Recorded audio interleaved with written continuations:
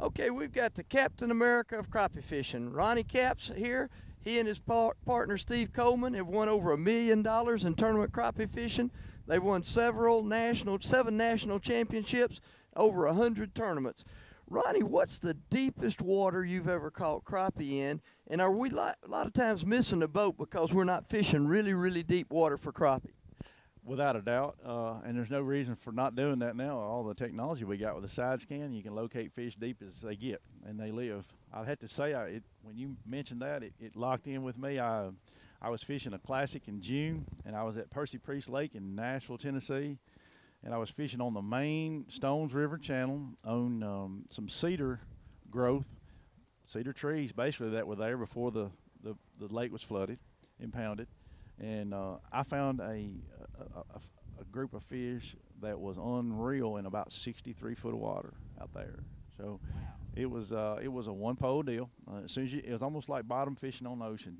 When you got your bait into the bush, it was time to reel it up because one was on it. It was awesome, and nobody really ever taps into those deep fish like that.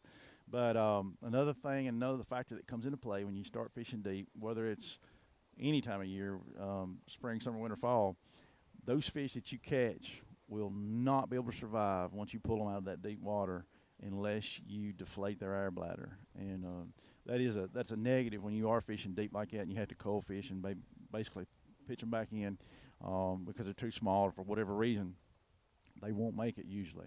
And popping the air bladder is an awesome thing to do. As far as not having a fish kill behind your boat.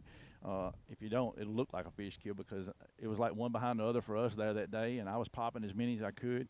And I have a device for doing that now, by the way, that B&M has out. It's called it's a Captain Coleman crappie saver. It's B&M has manufactured it, but other than measure your fish, it'll give you basically an estimated weight of the fish. It'll give you an estimated age of the fish, but the biggest thing was it has a guide on it, an air bladder deflation guide that will let you not make a mistake at deflating the air bladder. Basically, you put your fish in it and line him up according to his length and put a needle in a hole according to his length, and the job's done. You can pitch fish back in the lake or back in your live well, and he'll live. So be careful fishing deep. That's the only thing I can tell you there, and because they won't live long unless you plan on eating them. Pop their bladder and let them live.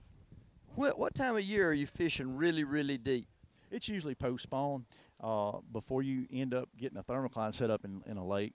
It's late June.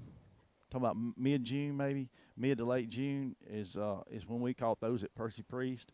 Uh, During the middle of the winter, they're going to be at the same depths. You'll be surprised what you can catch in 50, 60 foot of water on some of these reservoirs in Tennessee and eastern Tennessee for sure. Okay.